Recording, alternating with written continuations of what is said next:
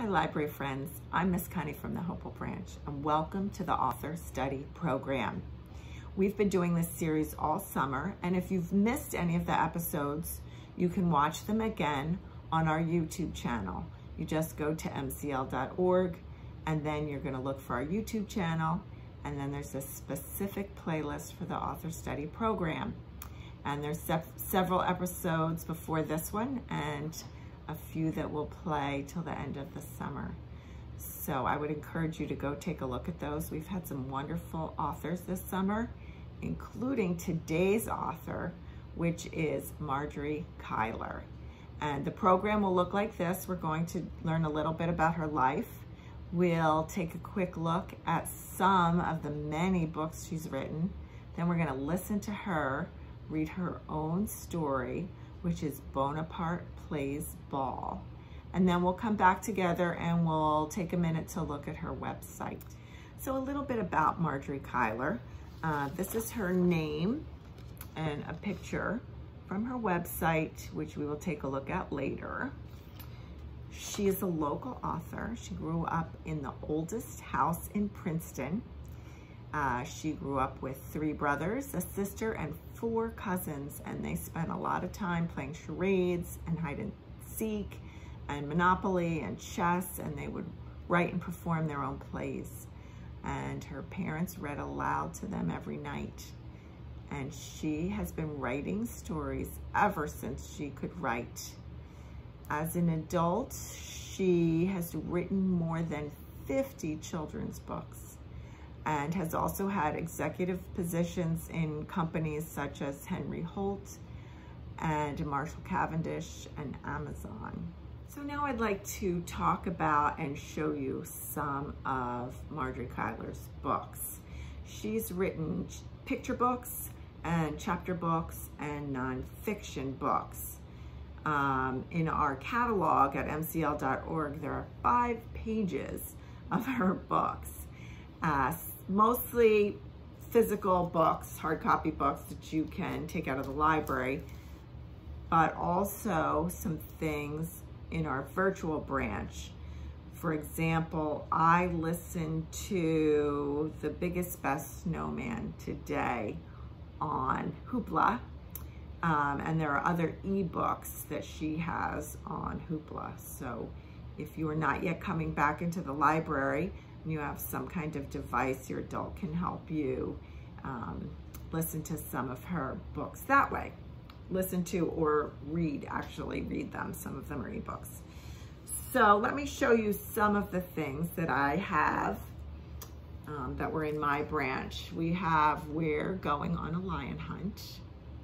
You'll see she is an author. She's not an illustrator, so you can tell that some of her books are drawn by different illustrators. This one is about Groundhog's Day. It's called Groundhog Stays Up Late. That was a cute one. This is Guinea Pigs Add Up.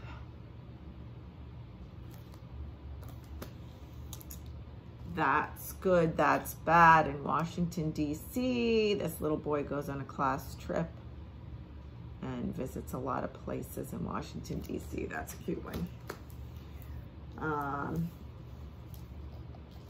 Here are 2 that are related. This is Please Play Safe, A Penguin's Guide to Playground Safety. And then this one is Please Say Please, Penguin's Guide to Manners. And so those books have some of the same characters in them. These are also with the same illustrator. Okay, so I have the little dump truck, the little school bus, and the little ice cream truck. And I just want to show you the inside of one of these. These are really cute and colorful. I just love this one. Who doesn't love an ice cream truck, right? Let's see if I have another good page. Ooh, this is lots of children to look at. And great colors. I really like that one. I also have here Princess Bess Gets Dressed. There's a little sparkle on that cover. These two are also by the same illustrator, Bullies Never Win. That was a good one. And 100th Day Worries. Also a good one. And then this one is sweet. It's kind of themed around Halloween, and it's the Bumpy Little Pumpkin. Okay. And more recently, she has Bonaparte, who is an adorable little skeleton. The first one is Bonaparte Falls Apart. And now she is going to read to us this, which is a newer book, and it is called Bonaparte Plays Ball. And I know you're going to enjoy it. It's really special when the author reads her own book because she can add in some details that we wouldn't know if she wasn't there to tell them to us. So enjoy. Hello, my name is Margery Cuyler, and I am a children's book author. And I'd like to thank the Hopewell Public Library for asking me to participate in their summer reading program for 2020. So this will be a virtual visit. I'll miss being with kids right in the same room, but this is the best we can do. And I'm happy to be here. So I've decided to read my latest book, Bonaparte Plays Ball. It's a sequel to another book called Bonaparte Falls Apart. Bonaparte is the skeleton, and he's called Bonaparte because his bones are always falling apart. And in the first book, his friends try to glue him together or tape him together or nail him together so that he can go to school without being embarrassed. Nothing works until the end, and I really don't want to surprise the end. I don't want to spoil the surprise because I want you to read the book. And instead, we'll just go to the second book, which is Bonaparte Plays Ball. It's a baseball story, and Bonaparte is very anxious about how he'll do in a baseball game where he'll be on the Little Monsters team playing against the Mighty Aliens in the Weird Series, which is my version of the World Series. So let's see how he does. Oh, I want to show you the end papers because if you look closely, you'll see a pattern of bones and baseballs. And here's Mandible, Bonaparte's dog, retrieving a ball. I think that's such a nice touch by Will Terry, the illustrator. Okay, are you ready? Here we go. It was the Weird Series. Bonaparte's team, the Little Monsters, was playing the Mighty Aliens on Saturday. Now here's the Mighty Aliens team. They're kind of scary. Bonaparte's nervous. Bonaparte was a jittery jumble of bones. What if he lost his backbone while at bat? What if his fetching dog, Mandible, dropped one of his loose bones? What if the Mighty Aliens made fun of him? Bonaparte gets easily embarrassed, I should say. Coach Roach, and here he is, he's supposed to kind of resemble a cockroach. Coach Roach touched base with the team. You need to practice hard all week, he said. That's how you win. Bonaparte whacked and thwacked. He hopped and bopped. See, he's still losing his bones, but there's Mandible ready to catch them. He zigged and zagged. So he's trying really hard to do all the drills so that he can perform well in the Weird Series. So let's see how he does.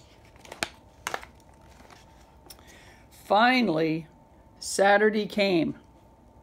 The monsters took the field as the Mighty Aliens clattered and scattered to their dugout. We'll eclipse you, monster, shouted Moon Bob. Here's Moon Bob.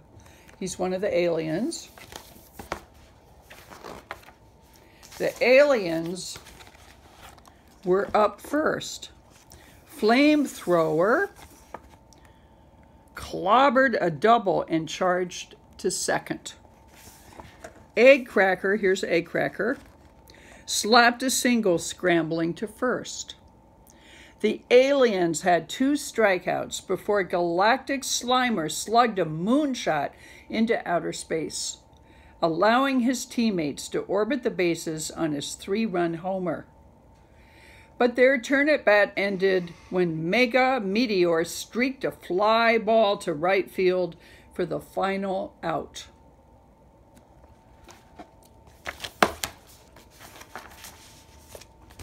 Now the monsters were up. Mamicula was the leadoff batter. Here's Mamicula. He's a mummy.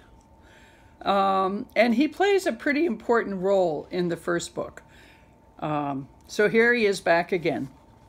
He belted a bouncer down the middle. As he hurried and scurried toward first, his bandages ripped and he tripped. Eggcracker ran forward and tagged him out. This is Eggcracker. What a bad break, muttered Bonaparte. Now Frankie Stein, he's another good friend of Bonaparte. Now Frankie Stein stomped to the batter's box. After 2 strikes, he screwed up and smacked the ball to first base. You're out, yelled the umpire. But after Zombie and Batula both hit singles, landing on first and second, Bonaparte shook his way into the batter's box. He swung at a curveball. Strike 1. Your head's in the clouds, thundered Sky Boomer. He's an alien. He swung at a fastball.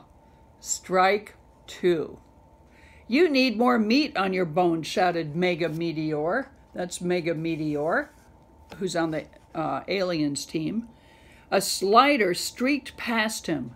Strike 3. I hope this won't be a shutout, Bonaparte worried on his way back to the dugout.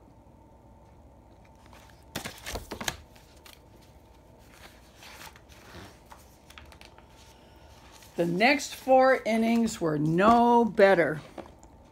By the end of the 5th, the score was Mighty Aliens 5, Little Monsters 0.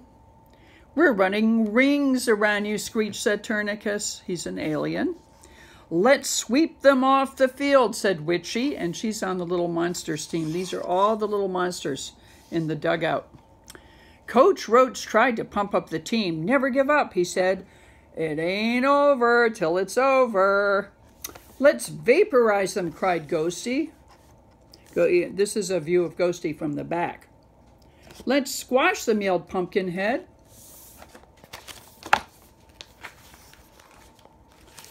At the top of the 6th, the monsters roared back to life, retiring the aliens one by one. Bonaparte was so charged up he could barely hold himself together. When it was the monster's turn, Mamicula tried to keep his excitement under wraps as he faced down the pitcher. Mamicula shot a line drive to left field, sliding into first before he could be tagged. So yay, he got to first base. Next, Frankie Stein laid down a bunt and Zombie zipped the ball to right field for a single. The bases were loaded. The little monsters threw their mitts into the air and started cheering, "We can't be beat. We can defeat," they chanted. They're getting really excited now because maybe they have a chance to score. So let's see what happens. Luckily, Batula, the monster's cleanup hitter, was up next.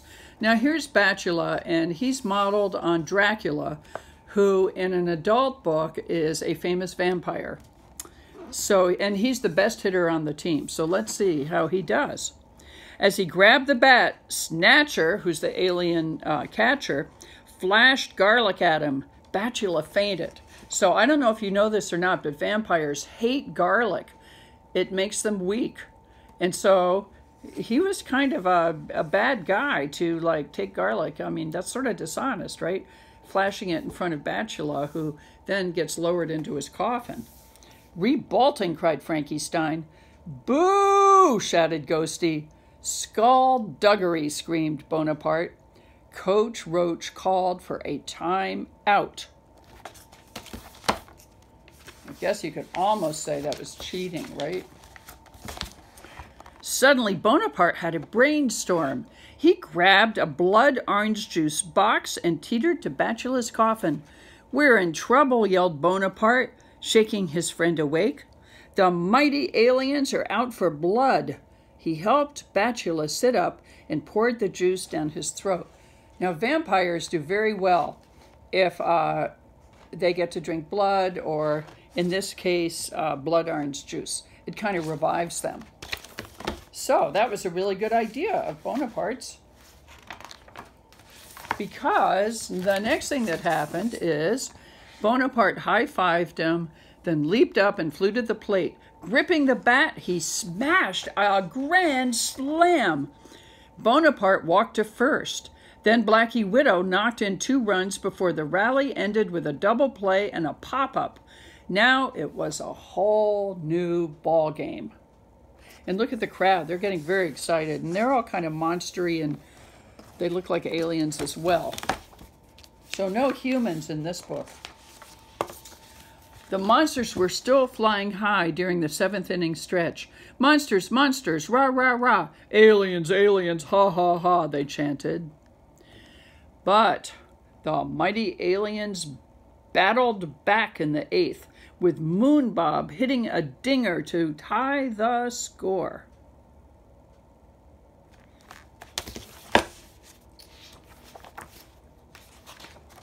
It was a white-knuckle game. The score was still tied at the bottom of the 9th, with just 1 out left after Zombie and Bachelor struck out.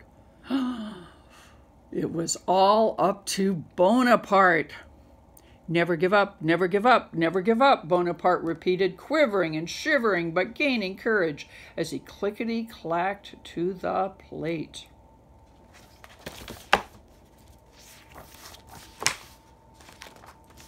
Greased Lightning. This is Greased Lightning over here.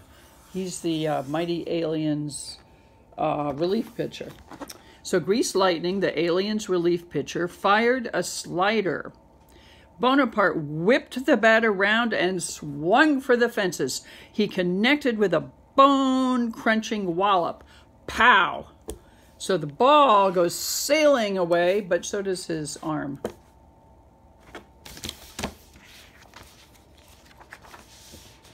Bonaparte's arm reached first base before he did, but he snapped it into place. Then he rattled around the bases, touching home plate for the walk-off home run. The final score was Little Monsters 7, Mighty Aliens 6. The Little Monsters had won the game.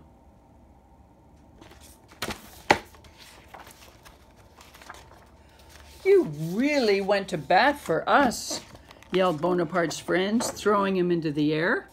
Uh-oh, he's lost his foot bone this time. But even the mighty aliens had to admit that Bonaparte was a shining star. Bonaparte was so excited he fell to pieces. But he didn't care. Mandible was there to put him back together.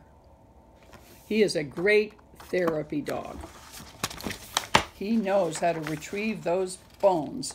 And here again are those great end papers with Mandible clutching a bone at the end. Thank you so much. I hope you enjoyed this baseball story.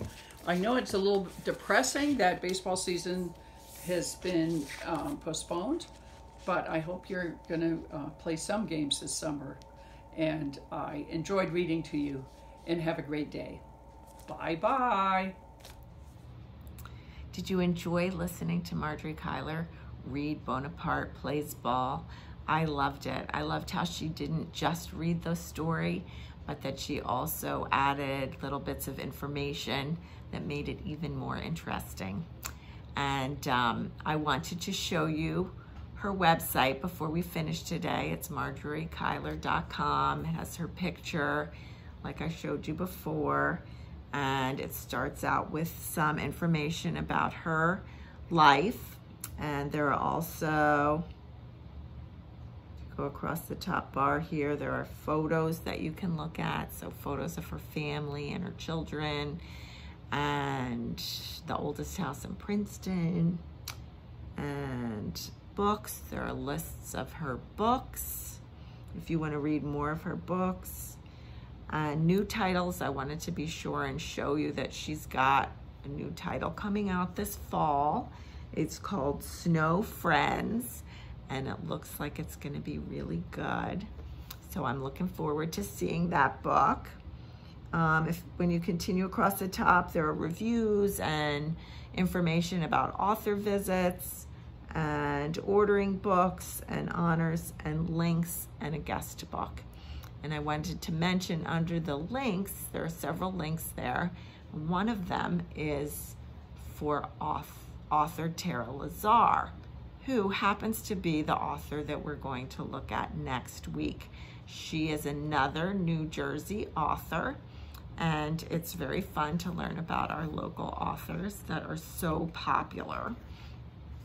I had actually, when I was doing research for this, found an article on Tara Lazar's website where she also interviewed Margery Cuyler, and it's entitled Bonaparte Plays Ball, Another Margery Cuyler Hit, which I would agree with, and it was a great article.